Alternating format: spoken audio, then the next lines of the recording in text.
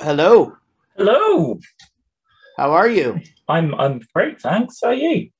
I'm doing fantastic. Thank you for asking. It's a pleasure to see you, mate. I've been a huge fan for so long. Well, thank you for that. I appreciate that. Thanks, man. It's nice to see you too. How's everything going? I just left the UK about 36 hours ago. So, All right. Yeah, how's everything going? it's not too bad. It's still standing at the moment. I'm in sunny Wales. So. Okay, good. Yeah, Awesome.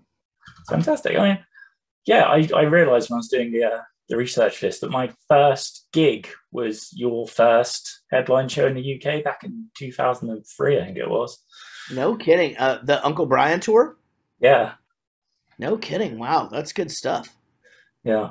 I have been hooked ever since. Yeah, Right. well, thank you very much. Um, I should get down to it then. Yeah, let's do it. Awesome. Right, all for my questions. Right. I mean, you are really busy, it seems, at the moment, because you're Yeah. back here next month, and you just got a country album out, and Yeah. obviously it's another Bowling for Soup out in the April. I mean, how Yeah. have you fit all this in? I've been getting asked that question for about 20 something years. Yeah, I tend to keep myself pretty busy. I will say that, the thing about me is that, someone will be like, what do you do? What are your hobbies and this and that? I just don't really have any. I like creating music. I like doing things that are centered around music and songs yeah, and entertainment. And so honestly, if I'm not hanging out with my family, I'm making music. And so it and I do tend to put way too much on my plate. yeah, And that's not just a fat joke. That is really I mean it. Like it's no. yeah, Uh I you know I take on a lot, but there's just so much that I want to do, yeah, and so quarantine.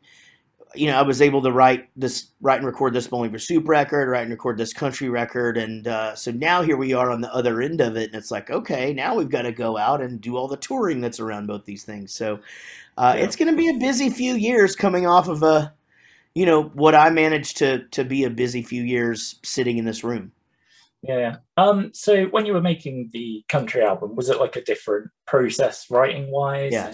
And Hmm. the songs sound, they're still definitely you, if you know what I'm Yeah. saying, but there's kind of a different tone to the record for a lot of Yeah. it. Definitely a different process. I mean, my so that album is co-written and produced by my friend Zach Malloy, and we pretty much just passed voice memos and text messages back and forth, and then for like a month, and then we sort of just put it all together and went and recorded it. Whereas Bowling for Soup, we'll go into the studio for 2 or 3 weeks to do the music for an album. Yeah. This My country record was played. All 12 songs were played in one day by session guys that just went in there and just played the record. And so Yeah. that's the country world versus the rock world. Right there, there's a Yeah. huge change. And so, yeah, definitely a different process. But I've been writing songs with Zach for a long time, and obviously I have my ways of doing things that as far as writing and recording and stuff. So um, just already having those muscles all worked out and ready to go, it sped things along quite a bit. But definitely a different process. Um, but really, I think what that the it's really the sound of what comes out really Yeah. that's the difference. Whereas like making a Bowling for Soup record, we'll spend days on the drums, just and then days on, and then a song will take a whole day to record. Yeah. Whereas again, 12 songs in one day on the music, and then I sang the album in 2.5 days. So quite a bit different. Yeah. Um, how did you come about some of the collaborations on it with like Frank Turner and? Mhm. Uncle Cracker, who I didn't even know was still about. Well, Uncle Cracker had just finished doing some recording with Zach, Yeah, and I've known Uncle Cracker for a really long time, yeah, from doing shows together, radio shows and stuff. And so yeah, we asked him to do it, and he went in his studio and just knocked it out. It's really cool. And then Frank, I've known Frank for a really long time. It's funny. I started out as a fanboy as he was coming up. yeah, I discovered him and was just like, oh my god! I remember he had like 20,000 Twitter followers, and I was like, this guy's got to be huge. And I've been singing from the rooftops, but and I'm lucky enough to meet him and become friends with him. And so we we did a weekly Instagram hang during yeah, quarantine. Excuse me, I'm so sorry. yeah, During quarantine, we did a weekly Instagram, like an hour, where we would just talk about nothing, no preparation. Called it yeah, Back to the Metal, and so we did that for a year, and so after this record was done, I was just like, man, I don't want to take the piss, and I don't want to overstep, but it would mean a lot to me for you to be on the record. He was like, of yeah, course, and so he did it, and so and then and Stefan Egerton from the Descendants. That's my favorite band in the world, and yeah. so he was gracious enough to play on it. So just really just relationships is how it all came about. Oh, that's amazing. So, tell us about the time you met James Bond. You're the first person to ask me this. I'm so happy that you did. I didn't meet James Bond. I lied, and here's the reason why is because Bond rhymes with on and on, and I already had already had the line let me go on, and I was like, Yeah, I need something quick here okay, I'll just say James Bond. Everybody knows who James Bond is. yeah, yeah, I knew that a bunch of people in the UK would like this. Obviously, all the James Bond characters are from the UK. yeah. And so I was like, okay, it'll be like a little tie-in here that I can do. And so I also do not know all the words to that song Eminem by Stan, Oh, okay. or that Stan by Eminem. But I know most of them. Yeah. Yeah. So what's the process in including the couple of BFS songs you on it? Obviously, Omaha is the perfect country anthem that you wrote God knows how many years ago. Yeah. Yeah. Yeah.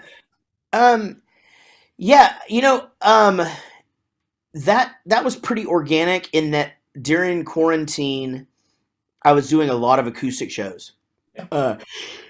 Sorry, I still have jet lag. Sorry. Sorry. I was doing a bunch of acoustic shows here in my studio, whether for on different platforms or for charities and things like that.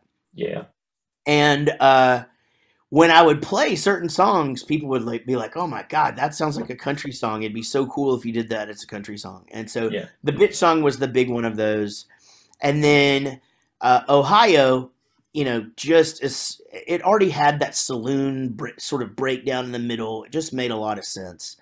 Yeah. And also, I had originally written that song with Zach, who was producing the album, and so that was something fun that we could do together.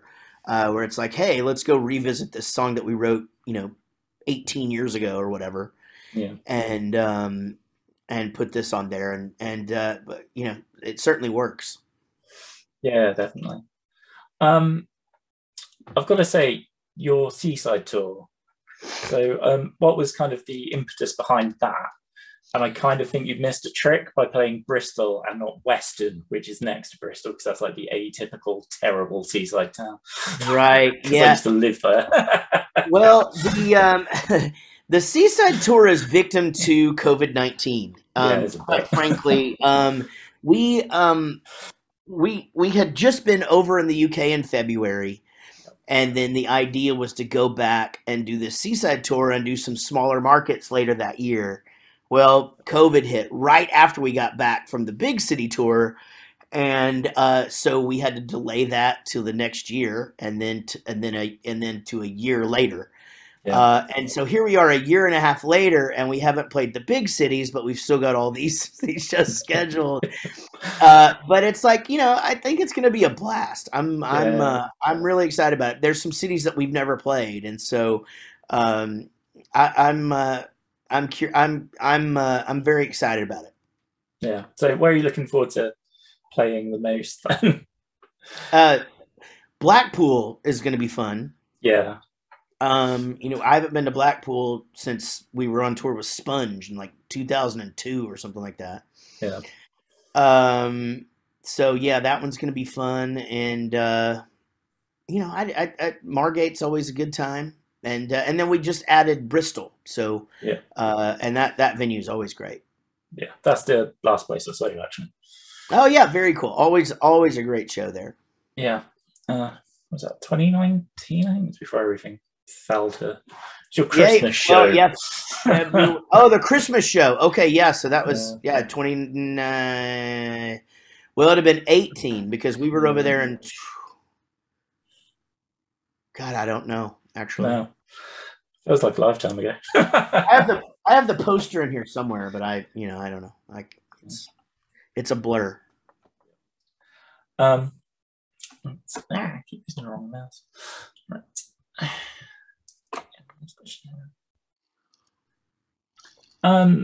So I got sent the new Bowling for Soup album today. Yeah. I've just had a chance to listen to it over. Hello Anxiety. Absolutely love that track. I assume you suffer from anxiety as well. I do. And it's always nice to kind of feel like, you're not alone in it. Was that kind of the idea behind the track? Yeah, well, Or I started suffering from depression and anxiety about 10 years ago for the first time, and it was pretty scary for me because I'm kind of considered the funny positive guy, and then all of a sudden I didn't feel funny or positive, so it was terrifying actually for me as a person. So after I sort of got it under control through medication and therapy and seeing my doctor and all of that, I was asked to do an interview about it, and so I did one interview, and I was like, okay, that's going to be it. I don't want to talk about it anymore.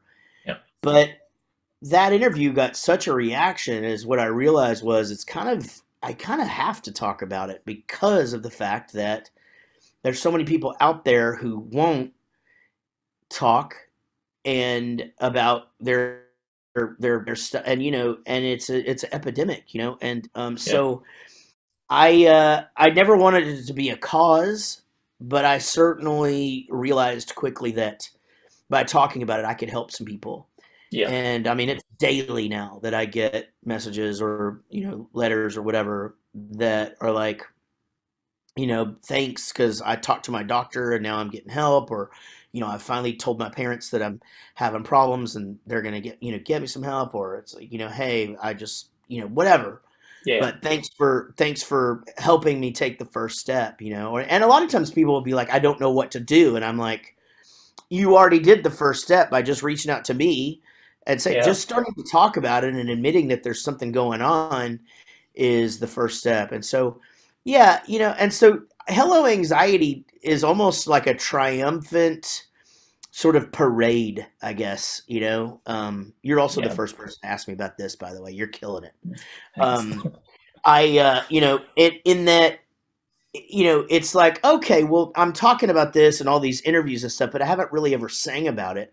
What's the way to sing about something like that in a Bowling for Soup way, where you're not going, okay, I'm depressed or, whatever, sad, sad, sad, sad, sad, well, let's make it a triumphant song, let's do a thing, to where it's just, this is part of your everyday life and you're just like, hello, kind of thing. Yeah. So that's actually the next single, and I'm very, very excited about it because I think that a lot of people are gonna be like, okay, this is it's not just me, Yeah, I'd say it's my favorite track on the album.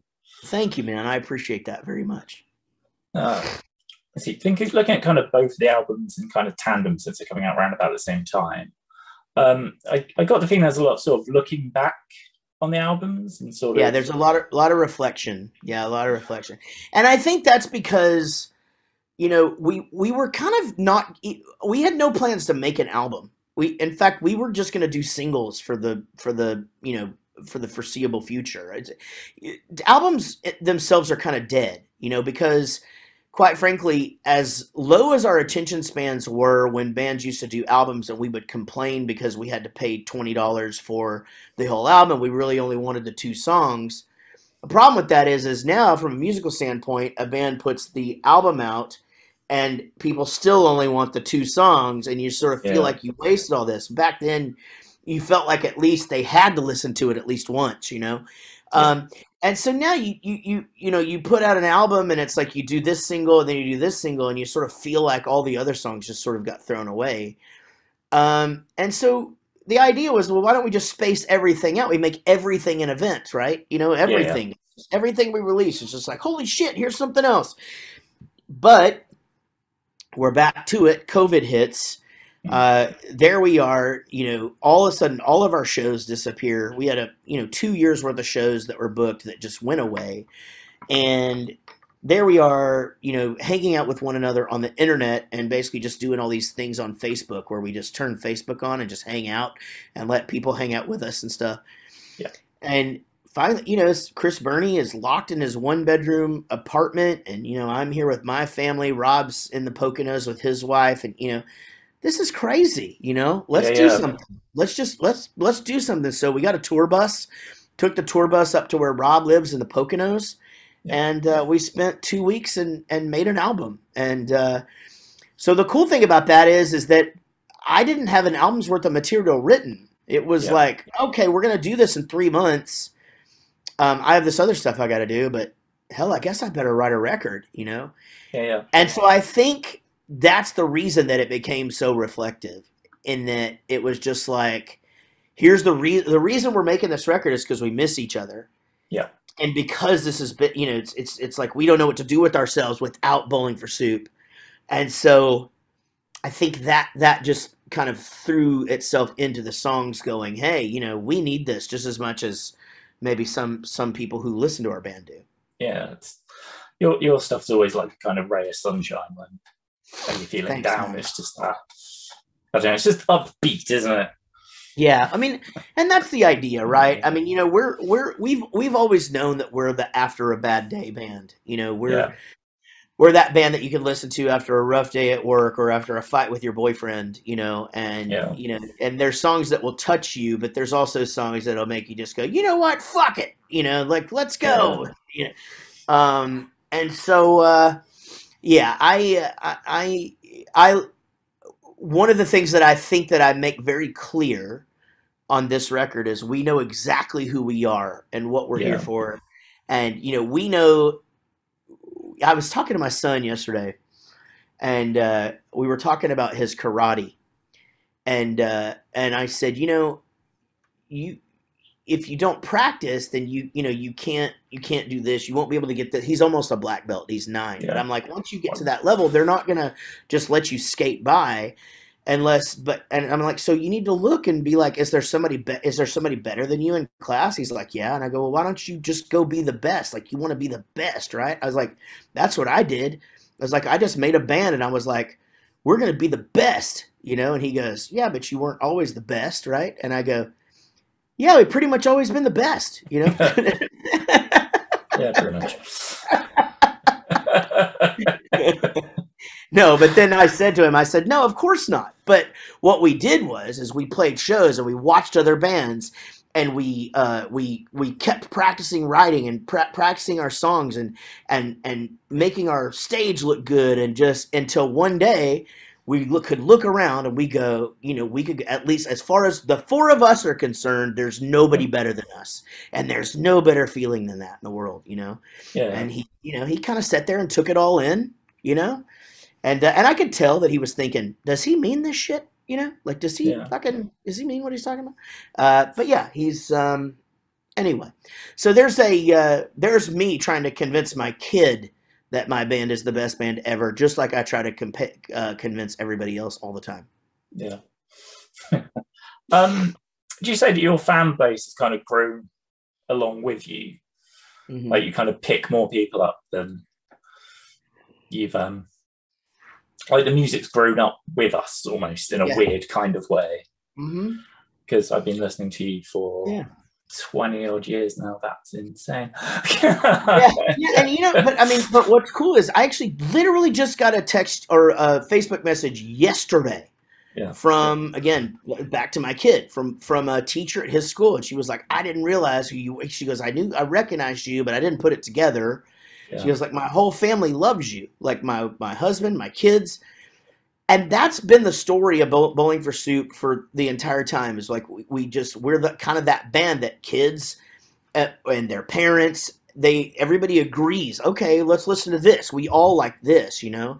And so we're generations in now, right? Where sometimes like this guy would bring his kids. Well, now that kid's got kids, and they're all coming together or whatever. And so in that way, the fan base is growing. And then also it's just there's a whole new generation that's discovering pop punk. And then there's there's this whole generation that's discovering us. And then there's this whole 2 generations where we're a nostalgic thing, right? Yeah. And so our crowds are bigger than they've ever been. And, you know, we're doing bigger places than ever. And quite frankly, you know, it's bizarre for me to sit here and say at 50 years old that I feel like we're kind of just getting started. That seems insane to me, but I do feel like we have a lot left to do. I really do. Yeah. I'm looking forward to seeing what it is. Thanks, man. And what you got left. I'm trying to think. Obviously, you're talking about sort of the generations of punk pop and all the rest of it, and you manage Not Your Girlfriends.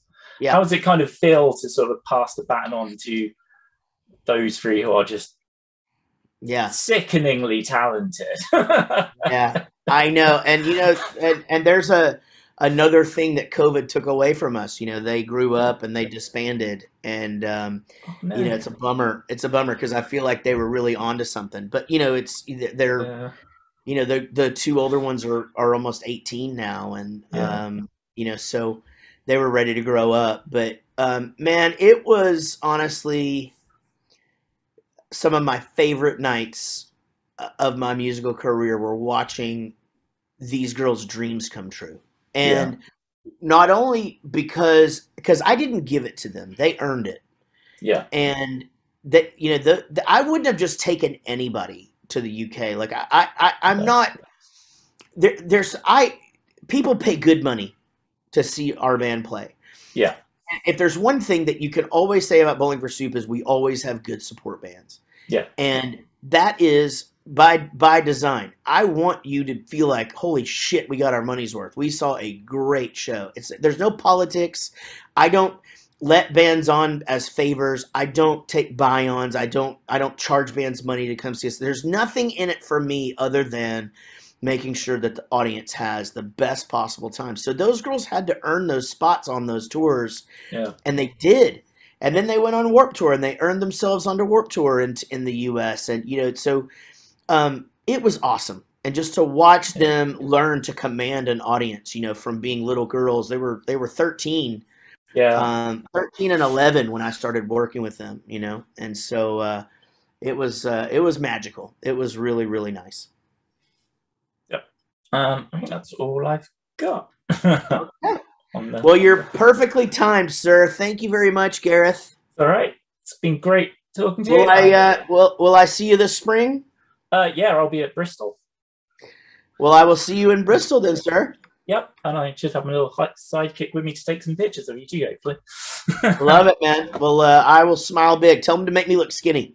Will do. All right, brother. Okay. Take care. You too. Bye. Bye.